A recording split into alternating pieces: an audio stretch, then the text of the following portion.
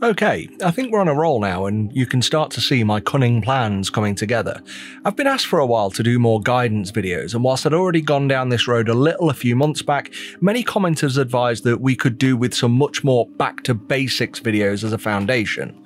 So we've covered how printers work and how to clean your prints, and I'm sure many of you out there with resin printers don't just stop with the printing stage, which is why I want to go over the process of painting your 3D prints, because there are a few things to consider and a few things to be aware of too, along with some approach options. And since I've recently been accused of dragging out videos, and that feedback was fair when I reflect on it, let's get on with it. Hi, I'm Ross and this is Filehammer Videos. So first, you need some models. Now, I'm focusing on miniatures here, but I'm doing small and large models, so you can apply much of this to almost any scale of model you print on a resin printer.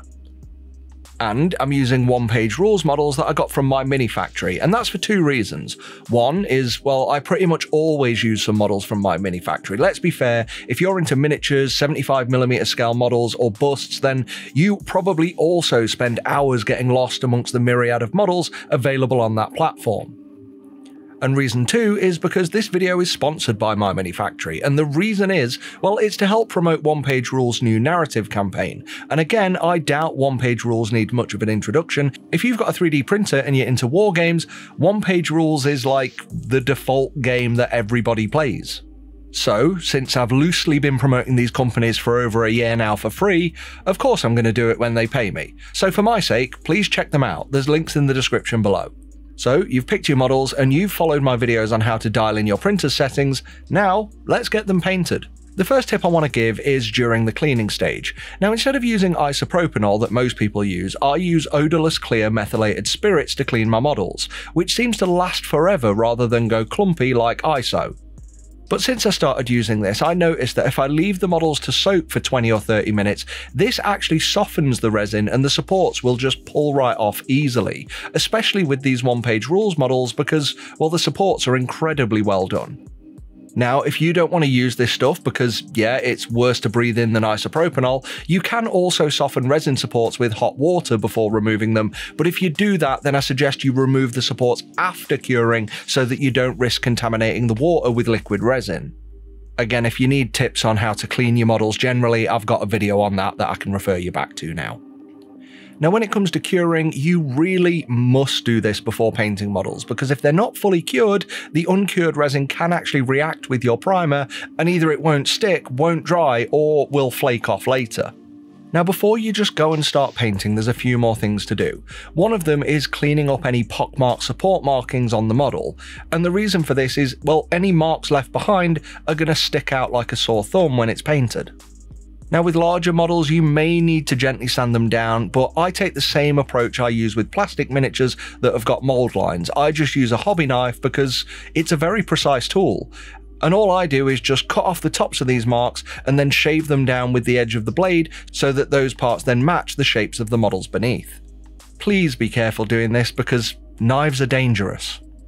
Another hurdle you may need to overcome is warped models. This has been the case with resin miniatures since year dot, but it can happen more with resin prints when they're slightly over-cured. And this is an easy fix. Just get a mug of hot water and a mug of cold water. And just like removing supports, dip the model into the hot water for a few seconds to soften the resin. Then pull it out and hold the part in the place it should be, then submerge it in the cold water to set it. You might need to repeat this process on heavily curved parts, but it's super simple.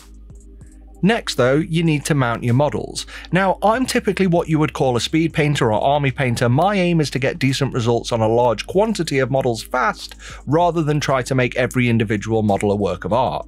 So, for my infantry, I just super glue them to bases, but I only use a little glue in case I later want to snap them off and put them on a more scenic base. For larger models, you might want to use some super glue activator to make it dry faster, and I like this stuff from Element Games because it's the only stuff I've ever found that actually uses a brush, where most activators are in spray bottles. Now, if you want to do a little more artistic painting and have some more access to the undersides of the model, I recommend you pin them to something like cork. For example, this Saurian Tyrannosaur rider has no surface that I could glue it to a base to without the glue being visible later. So, using a Tamiya pin vise, I drilled a small hole in his, let's just call it the saddle area, and then I used a paper clip to pin him into a core. But once you get them mounted with something that you can hold during the painting phase, meaning like a base or a piece of cork or a pin, something so that you don't touch the model itself during the painting process, they're now ready for paint. But before you go just sloshing any old paint on, I recommend applying a primer, ideally something lacquer or enamel based so that it's got some robust toughness to the paint itself. A good primer should create a strong and robust adherence to the surface, but also be a better base for your follow-up layers to stick to. And if you're a beginner, black is generally easier because if you miss any of the recess spots when brush painting, it reads as shadows anyway. You can use whites if you plan to go with a full contrast method, but I'll come back to the contrast approach shortly. Now personally, for primers, I like Citadel's Chaos Black. It's not the cheapest, but it's good and it's reliable. And I also like to preheat my spray cans in warm water to help paint loosen up and agitate easier. I've seen a few people ask why I do this in earlier videos. And you should spray this outdoors ideally on a warm and not too humid day. The only reason I can spray indoors is I happen to have an extractor which is rated specifically for this type of paint. So now onto some common painting approaches, but first I need to apologise to my editor for this bit, because I actually recorded pretty much the full painting process for all of these models in various ways, which is hours and gigabytes of footage, and he's probably only going to use a couple of minutes of it at best, so sorry Joe. The most typical approach to miniatures is brush painting, probably because it's the most accessible. And for this, you really just need a brush, a pot of water and some paint. But honestly, I recommend having a large mat and some tissue handy too. Now the general process here may seem obvious, but I don't know what you do and don't know, and actually to many people out there, this could be completely outside of what they even considered. I didn't know this, and I painted for years as a teen before realising this is actually quite an obvious approach and has now become the standard. So what you tend to do here is put your base layers on a model in various colours, throw down some translucent washes and that'll darken the recesses, and then using that original base colour and brighter similar colours, pick out the highlights. Now in this process I'm using the Duncan Rhodes Too Thin Coats paints because, well, they're made to have strong coverage and work well with this approach to painting. Now if you're keen on this method, there are a ton of people online painting this way, like Duncan Rhodes himself, but also people like Pete the Wargamer, the Painting Coach, and Brushstroke Painting Guides are all worth checking out.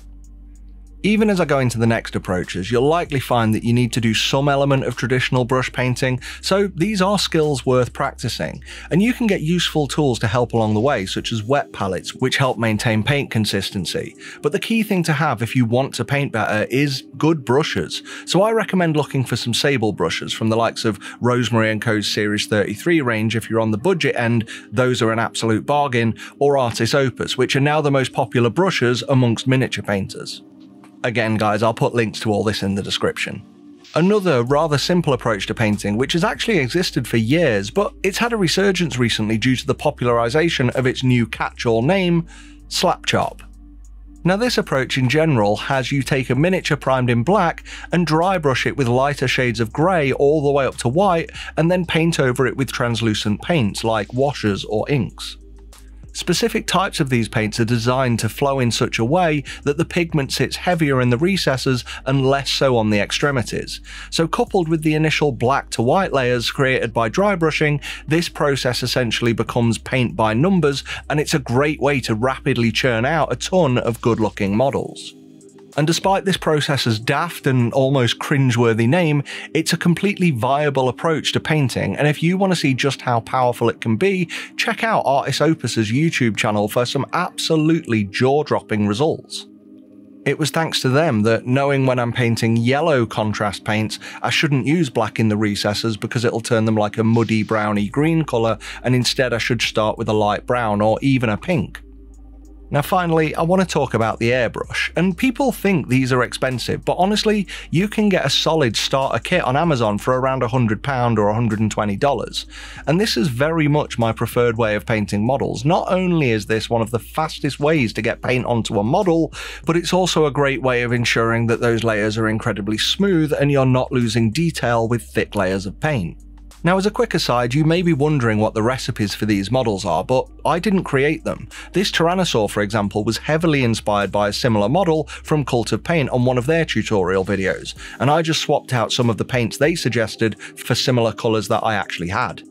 And I guess that's a good tip too. You see, you don't need to follow a guide for any specific model or even the exact colours in many cases, though sometimes specific paint brands and types are used for certain reasons.